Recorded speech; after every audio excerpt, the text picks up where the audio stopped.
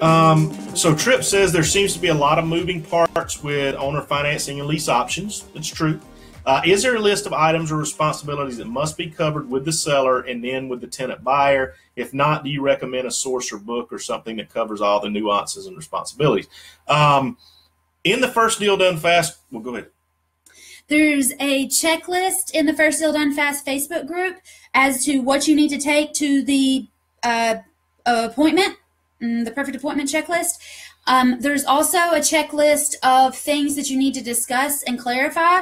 Most of the, there's also a seller acknowledgement in the First Deal Done Fast file that is like 30 different things that the seller says, yes, okay, I know we're doing this, I know we're doing that, I know we're doing this, I understand this. So yes, that's in the file section of the First Deal Done Fast Facebook group.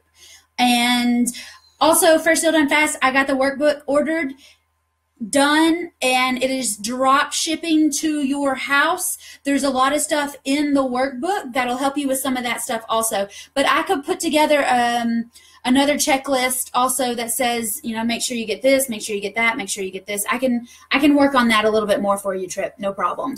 The other thing I would recommend when we talk about it being covered with the seller and stuff, I tell my sellers as little as possible. Okay, if they don't ask, I don't tell them anymore because, if it's overwhelming for us and we kind of halfway understand it, it's really going to be overwhelming for them if there's a lot of moving parts and pieces.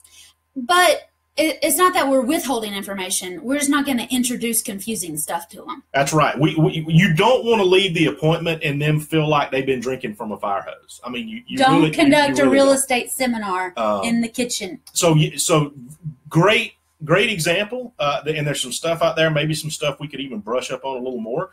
But keep that to yourself until you have to reveal it, right? Because we don't want to overload them. I've done that before. And when you do that, you'll take, you may walk away and them say, yes, they're open to it.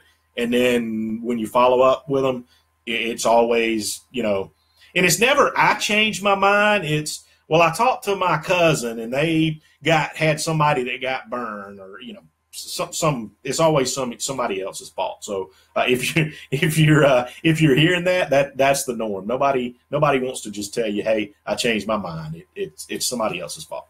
Another thing that you can think about when you're trying to decide, what do I tell them, what do I not tell them? Find out what's wrong with them. Find out what problem they are having. Use their words. I talk about this in the module 3, talking to sellers. Shadow them. Find out what's wrong with them and fix whatever's wrong with them. Okay? And focus on them and their pain and their problem. And you'll get a lot further. If they wanted to know all the little intricacies and all these great things and they wanted to start professionally going out and doing lease options, tell them to call me. All right? They don't. They have a problem. They want you to solve it as quickly and as fast and as easily as possible.